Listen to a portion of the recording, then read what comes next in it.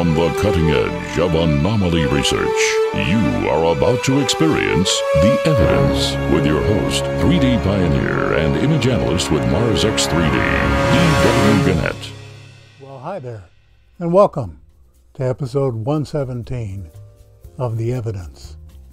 This is your buddy Dave over at Mars X3D, and I always like to begin every episode by reminding our new members that you really do need to learn X3D viewing in order for this channel to make any sense at all to you. The good news is that the average person with normal 3D vision can do X3D with no problem. Everything you need to know is linked down below in the description. I have an announcement to make. Our very first proud weirdo, first class, Kevin Mulligan. Welcome, Kevin, and thank you for your support. I wish you'd get in touch with me at the email address down below in the description. Send me your shipping address. I have something I'd like to pass along to you. And for the rest of you, all you have to do to get all kinds of little perks and shout outs and things like that is to click that join button down below. This will be the last episode that I do without advertising, because I just simply have to pay the bills somehow around here. I literally can't afford to keep putting in 40 hours a week on this work and neglecting all my other avenues of monetary advancement and creative outlet just to devote to this. I would love to be able to do this full time, but until I start getting a little bit of support, well, this will be the last ad-free episode, so sorry about that, but you know what to do. Anyway, we have a lot of cool things to look at this week, so let's go ahead and dive right in.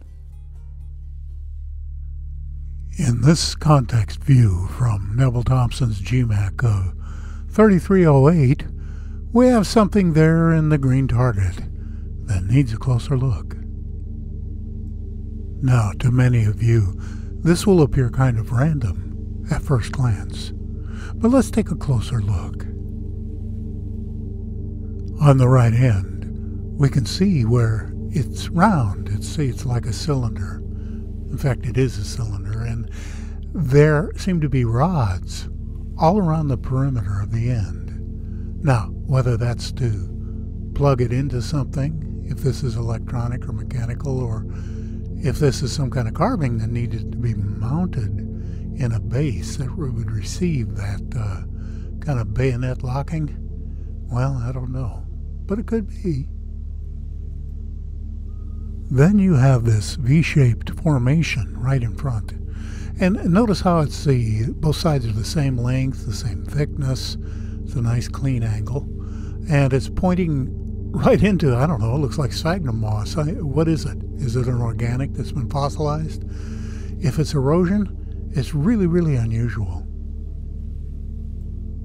And of course, many of you will have already noticed what appear to be two gear-like wheels on the left end. So is this a machine? Is it a carving? Who knows what it is, but it really has some mechanical aspects to it. Wouldn't you agree?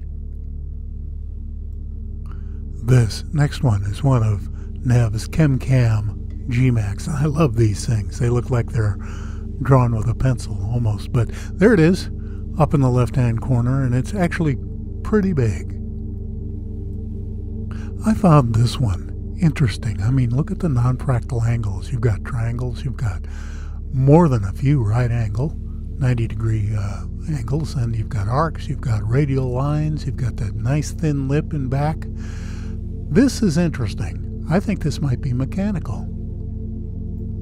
I really like these arcs that kind of mirror each other. And look how perfect they are. They both match each other. It's almost like this was a clamshell that had been opened up and these were meant to nest inside of each other. And did you notice this symmetrical piece. It's square. It's got 90-degree corners. It's rounded in front and appears to have rivets on it. Let me take the shading off of it so you can see it again in its natural state. With all the non-fractal angles and the various symmetries throughout this piece, I think it's safe to say that this is not natural.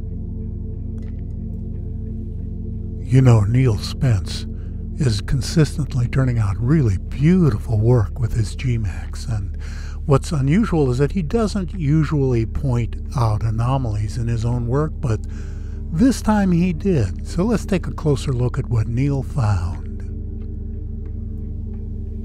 The main thing is that perfectly square piece coming off the left side. I've lightened things up a bit so you can see more of the details.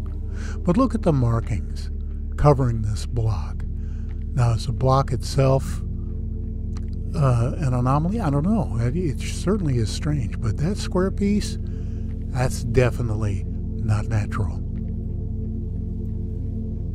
Here's one, a sharp-eyed member of our team, Raymond Glassford, sent over to me just the other day from Curiosity 3365. Now, the case could be made that both of these are just really interesting erosions, but, well, I'm going to let you make up your own mind about the one on the left, but I've kind of made up my mind about the one on the right. You've got that nice square piece, that cap that overlays it, and what appears to be carving on the right-hand side. I think that that might have been intelligently made. Here's another one that Neil Spence pointed out in his GMAC on Percy 246. So we have this tri-lobed block. For those of you from Iowa, that just means it has three pieces to it. But look how symmetrical it is. And yeah, it's blurry. I understand that. But, you know, you got the two rounded pieces flanking the larger rounded piece in the center. And all three of them have nice little cups carved into the center of their faces. Once again, that's a clear sign of intelligent agency. And take a look at this really messy screen door.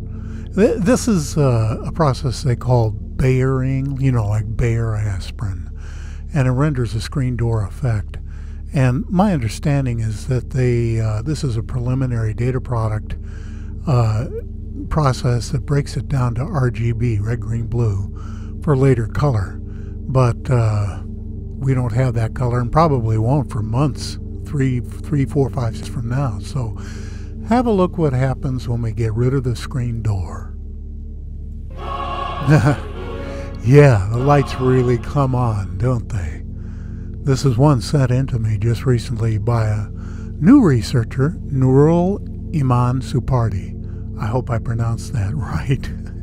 And you can see it up there, top center. Personally, I think this is really cool. I don't know what it is, but look at the shape. Let your eyes play over this whole thing from front to back and left to right. And then tell me that erosion did this. But actually keep it to yourself, okay?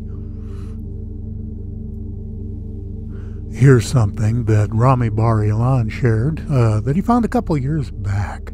Right there in the center. Looks like kind of a crankshaft to me. I don't know what it is, but you can see the rounded portion on the left with a central divot or pivot, divots in the handle to the right, a shaft going back and connecting to kind of a square assembly with more round stuff sticking out of it. Who knows what this stuff is? But, you know, check out Ramy's website, RamyBarrell.com. It's in the links down below. He has lots of great finds, and he also has some wonderful artwork that he's done. You'll recall that last week we featured a gigantic structure that was found on the moon with the Japanese Selene lunar orbiter. And one of our sharp-eyed viewers, Fakri Kayat, found another one at the 2:37 time mark, and you can see it right there in that crater. Now, you might remember from the last episode that the Selene orbiter varies from 12 to 62 miles in its orbit, and so the closest this could be is maybe 12 miles above the lunar terrain. This crater is about 5 or 6 miles across, so you see the big cube on the right-hand side. That is large. That's about a mile across, folks. So let's break it down a little bit, see what we've got. You can see they've tried to blur it out, but there's another cube almost as big as the first one, just off to the left. And did you notice these towers, spires, if you will, and what might be buildings, all on kind of a rectangular base right in front? And what about this structure here? Now, bear in mind, there's no atmosphere on Mars, at least that's what we're told. And so you don't have half-lit objects. It's either full shadow or full sunlight. So that tells me that whatever this is, besides being really large, that it's that gray color and that it's in the sunlight. And there's one more thing, in case you haven't already noticed. See how most of the crater is blurred out, both inside and outside? Our takeaway on this is that if Japan is doing the same obfuscation that NASA is, and that Europe, ESA, the United Arab Emirates, India, Chinese, whoever else is putting rovers and probes up there, are doing the same thing. They're hiding stuff from us. That tells us that whoever's really calling the shots is above national sovereignty, and that everybody is towing the line for whatever reason. So just continue to enjoy your status, along with me, as a free-range slave. Well, thanks for stopping by today and having a look at some of this strangeness that we do here.